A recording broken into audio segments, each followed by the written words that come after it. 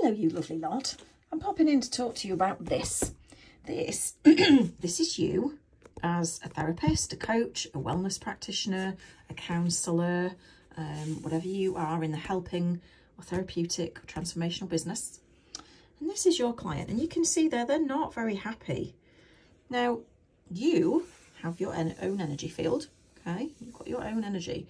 You're smiling.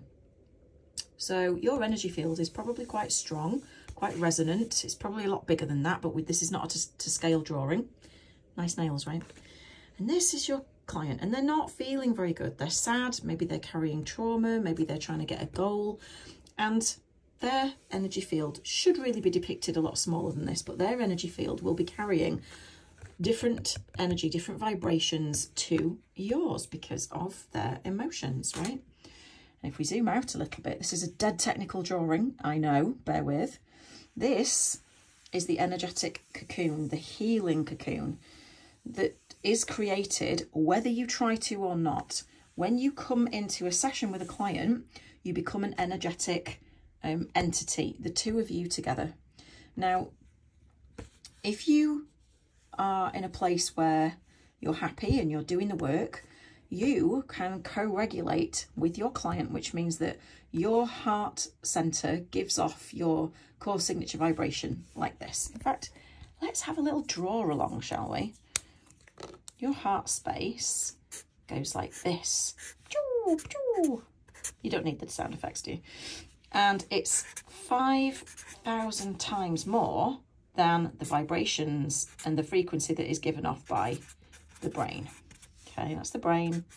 This is the heart. Excuse my scroll. So when you walk into a room,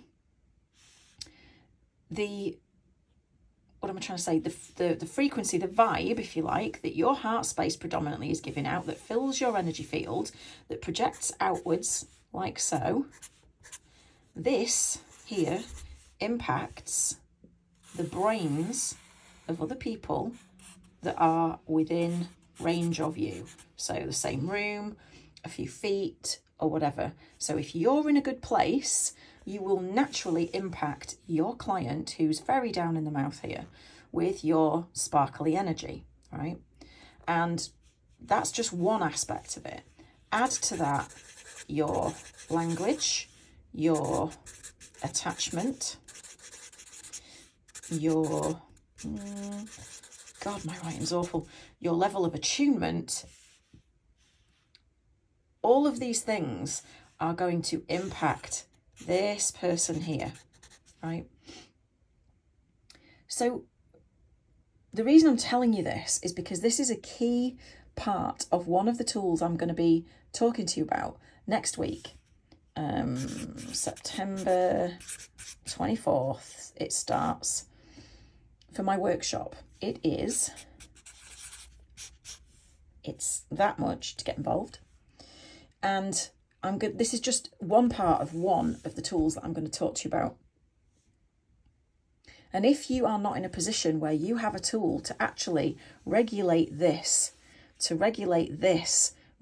this heart space, this vibration that's shooting out, which comes from having a regulated nervous system, if you go into a session nervous, so let's reverse it. If this is you and you're nervous because you're not sure about the result you can get for your client and you're thinking, oh my God, am I good enough, blah, blah, blah, blah, guess what?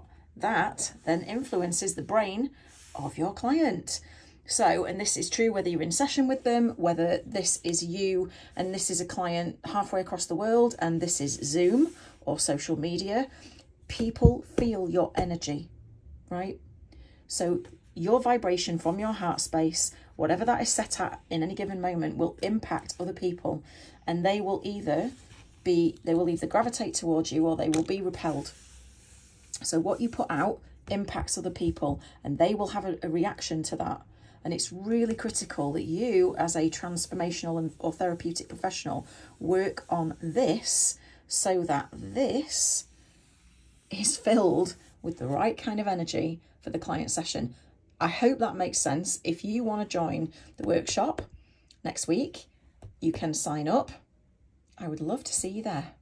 Bye for now.